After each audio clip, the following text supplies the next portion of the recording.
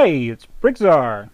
In this video we're going to review a vintage Lego truck. It's called Truck. It's at 6367 from 1984. What were you doing in 1984? Were you even alive yet? Were you in school? I was in school. So anyway, this is an old truck, so it's got a real simple build to it. It's easily broken. It opens on the side. It has one minifigure. It's about 152 pieces plus the minifigure, and it has these transport stickers. I like to call it transport truck, but it's just called truck in the database that I looked at. I did get the instruction manual that came with it that is hole punched. That's what they do in Europe for some reason, and it does show alternate builds there in the instruction manual. So let's get to the truck, because that's what it is. It is a truck. It doesn't have a door in the back like most trucks, and it has a grill in the front. You separate it very easily. It's got the little thing that comes down to hold the truck up. I never know what that thing's called, and it just, the little pins there. You got your yellow exhaust. Some transport trucks have a sticker here. This one doesn't have a sticker there. The minifigure comes out like this.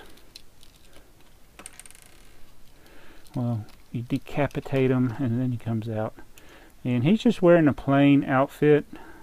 Again, this is 1984. The Lego minifigure had only been around for 6 years when this came out, so it's almost like a classic spaceman without the logo. So we'll put the roof back on. See, some of my pieces are yellowed. Some of them are teeth marked with age. Guess that's typical. There's a little door there. Another little door. That's the grill. Alright, now we'll go look at the transport truck, or the trailer part of it. And what happens is these open up like that, and then you can reveal the cargo, which Lego was still using 2x2 yellow bricks as cargo. These are supposed to be like boxes. So that's what it does. It opens on the side, and there's kind of look at the underframe of it.